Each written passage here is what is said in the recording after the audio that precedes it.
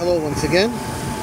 I know it's a little noisy, but this is the way you have to do measurements on electronics with the engine running. Intake air temperature, we know that senses the temperature of the air coming into the air induct chamber over here.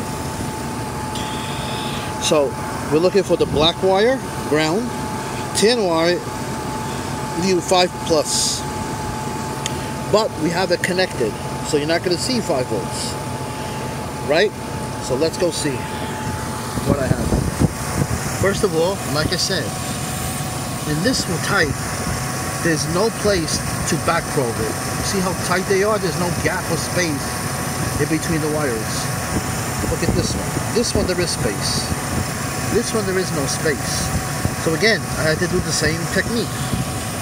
Took out the plug, the connector, put wires to the terminals inside, and pushed it down, making contact to the sensor inside. Right? Works the same. Now, temperature. As the temperature gets higher, the voltage should go down because the resistance goes down. I have a meter over here. It reads 1.17 volts. At the tan line, at the line going back to the computer to give it information. I have a scope set up over here. As you can see, it's on DC. See the DC? 0.5 volts each division. Look at the green one over here, if you can see it. Look at this arrow. That's where ground is. It went up a little more than 2 boxes. Tell you volts maximum. Look at this one, 1.15 volts. Right? How much do we read on the meter? 1.16 volts. How close is that? Tell me.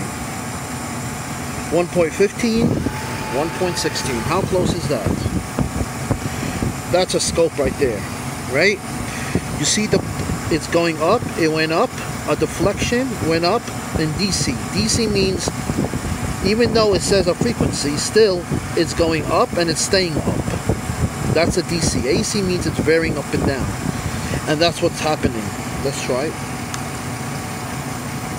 It's waiting for a trigger, and when it gets it,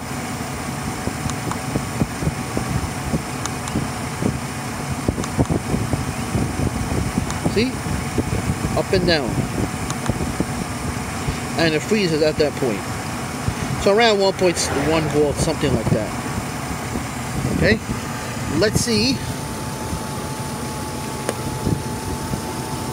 when we let air in, if this will change. Hope you can see it.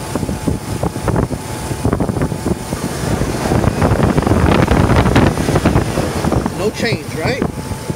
I open throttle, no change. Because the temperature of the air is the same. It doesn't change. The mass airflow sensor has grams per second. You're going by weight of air. So therefore, the more air coming in, the more the mass airflow sensor will change. This will only change when the temperature changes. And you saw that. So when we measure 1.15, that's what we measure. If it gets colder, the voltage will go up. If it gets warmer, the resistance goes down. And we expect the voltage to go down. It has a negative coefficient. That means resistance goes down. Anyway, again with the mass airflow sensor, go to the scanner, you see grams per second. Then you know if grams per second should be between 2 to 7 grams per second in idle. I have the correct waveform. Then I'm pretty happy. But this was a little lean. This was a little high. It was a little high. The voltage was a little lean. And so we don't have a check engine light, so you know what? Has plenty of power, over 200,000 miles. Customer's happy, not really complaining about that. Plenty of power for that type of engine, so you know what? GM, Vortec, we're happy. So anyway, this gives you at least an idea. Please see my channel, please. I need hours and minutes. Joe Electronic Schematic for Auto. Please watch more videos. Thank you.